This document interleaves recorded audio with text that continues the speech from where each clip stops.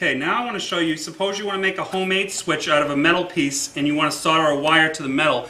This is a little more difficult because sometimes the metal is dirty and oily as this pipe strap is. So the first thing you want to do is prepare your area where you're going to tie the wire on. So I'd want to take some sandpaper and I would want to sand up to make it shinier where I was going to tie the wire on. Get the oil and the dirt off.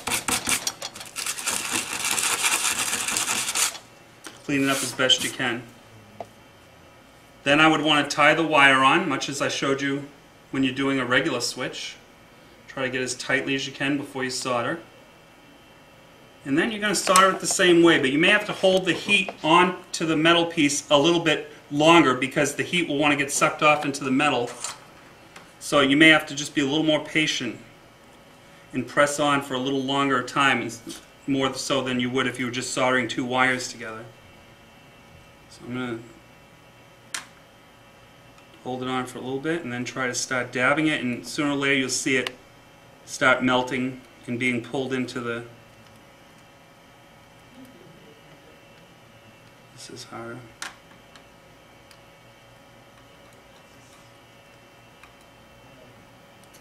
Just be careful not to touch your other fingers to the soldering iron. And for this, you might have to melt a little more solder on just to make sure it sticks well. Then blow on it, put your soldering iron back,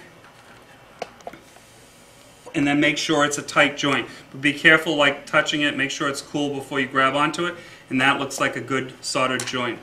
Now, when you're done with your soldering iron or any other hot tools, please make sure you unplug them before you store them. You've got to let them cool off for a few minutes before you store them